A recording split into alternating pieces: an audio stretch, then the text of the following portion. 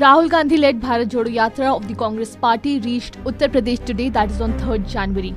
National Conference leader Farooq Abdullah on Tuesday joined the Bharat Jodo Yatra as it entered the state. He was warmly welcomed by Rahul and Priyanka Gandhi with hugs and smiles.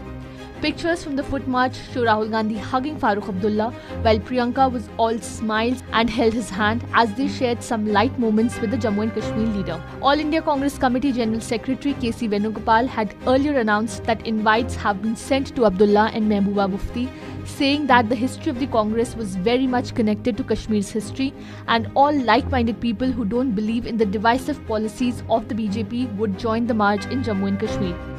Led by local leader Pankhudi Pathak, Congress workers from Noida and other areas of Gautam Budh Nagar district assembled at the Loni border in Ghaziabad to join the Yatra. AICC General Secretary in charge for Uttar Pradesh Priyanka Gandhi Vadra joined the Yatra and welcomed her brother in presence of leaders of the Uttar Pradesh Congress and Delhi Congress.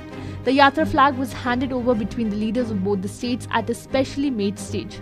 The Yatra, which is the longest foot march by any Indian politician in the history, has covered more than 110 days and over 3,000 kilometers so far.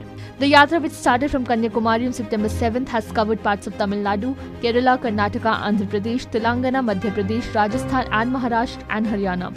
It will culminate in Jammu and Kashmir.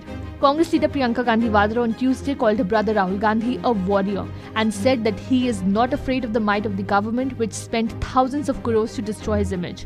Welcoming Rahul Gandhi and the Bharat Jodo Yatra at the Loni border as it entered Uttar Pradesh from Delhi, she said big industrialists like Adani and Ambani may have bought many a politician, PSUs and the media, but they have not been and will never be able to buy my brother. Beginning its second leg after a winter break in Delhi, the Yatra entered Uttar Pradesh on Tuesday afternoon to a rousing welcome by the supporters. The Yatra that began on September 7 from Kanyakumari will culminate in Jammu and Kashmir, spanning a distance of nearly 3,500 kilometers over the course of about 150 days.